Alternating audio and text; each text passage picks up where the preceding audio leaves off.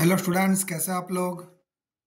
आज हमने स्टार्ट करने वाले स्टैंडर्ड 9 का विकास का जो सेकंड टेस्ट का असाइनमेंट आया है, जिसमें अपने बात करने वाले साइंस सब्जेक्ट में सेक्शन बी के चैप्टर नंबर 7 की।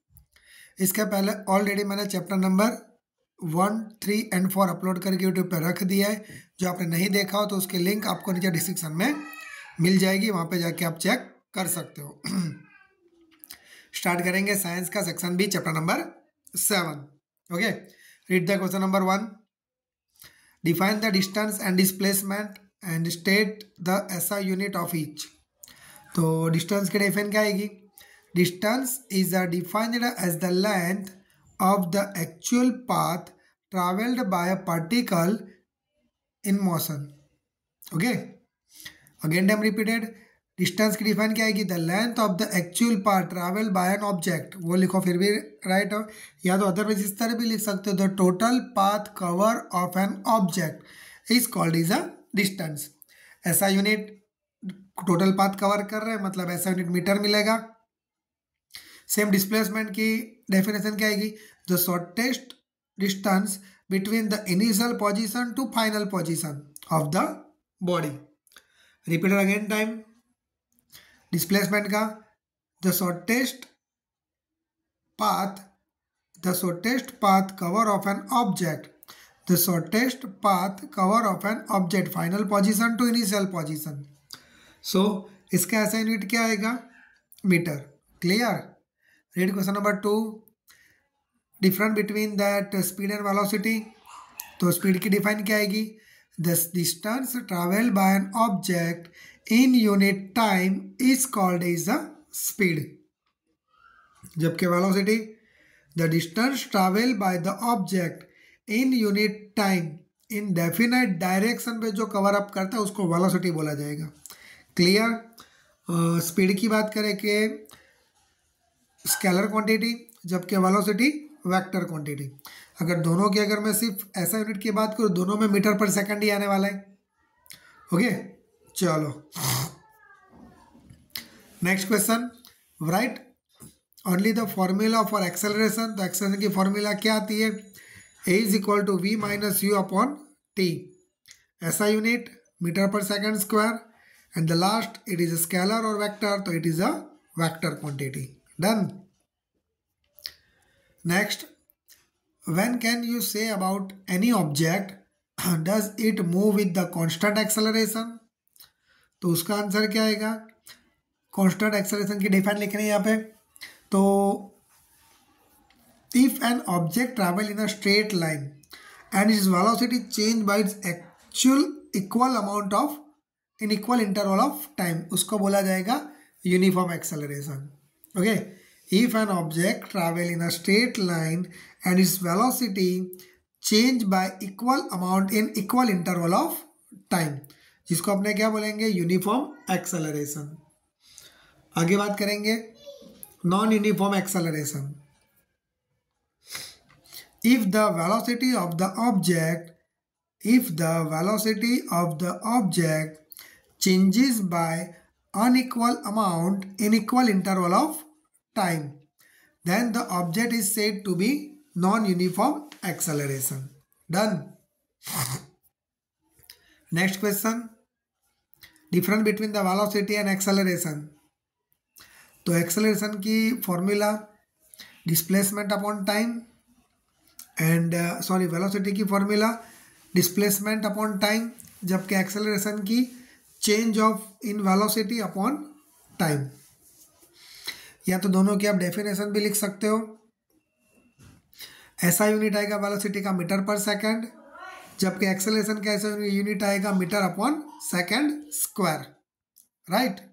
Next question, give difference is uniform motion and non uniform motion. In this type of the motion an object cover equal distance in equal interval of time, जबकि non uniform में in this type of motion does not cover equal distance in equal interval of time. Okay, uniform motion का graph straight line मिलेगा, जबकि non uniform motion का graph not a straight line.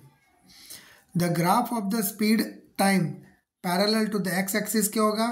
and speed time not a parallel to x-axis. Correct? Okay, next. What is the uniform circular motion?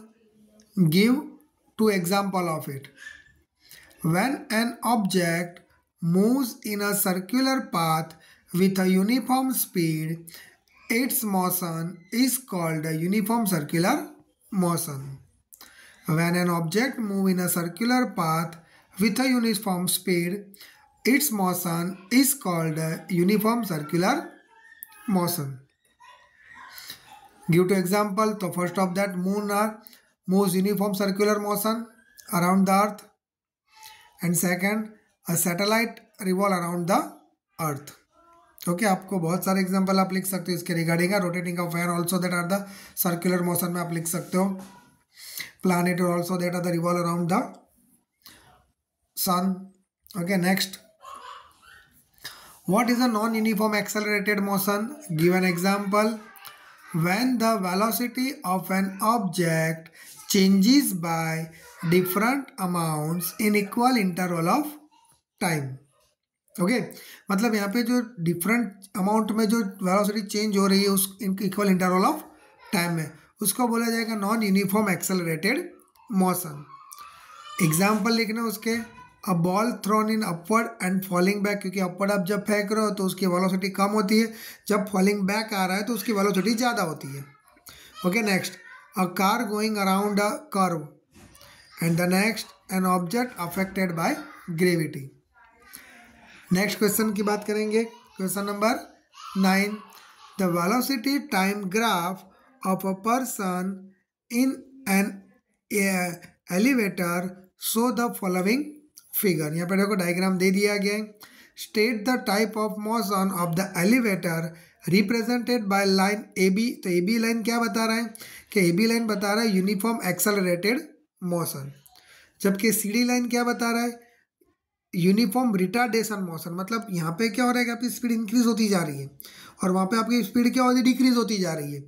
तो ए to भी आपका आएगा uniform accelerated motion, जबकि C D आएगा आपका uniform retardation motion. Correct. Next question. For a particles in a motion distance time graph is shown figure. तो इसमें दो क्वेश्चन दिए गए. डायग्राम आपके पास है यहाँ पर. ग्राफ क्वेश्चन क्या है? During the which time period the particle is stationary. तो आप देखो स्टेशनरी मतलब स्टेट हो चुका है, तो कौन से टाइम पे हो चुका है? तो 10 सेकंड से लेकर 20 सेकंड के बीच में अरे ना पार्टिकल्स आर ना स्टेशनरी. सेकंड क्वेश्चन क्या रीड करो. Find the magnitude of a velocity इन ओए. तो आपको सिर्फ ओए की वेलोसिटी निकालनी है. मतलब ओए की वेलोसिटी निकाल तो फाइनल पोजीशन 30 पर और इनिशियल 0 पर और टोटल टाइम 10. तो 30/10 आंसर आएगा 3 मीटर पर सेकेंड. क्लियर. ओके दैट्स यहाँ पे अपना चैप्टर 7 फिनिश होता है. वीडियो पसंद तो वीडियो को लाइक और चैनल को सब्सक्राइब करना मत भूलना.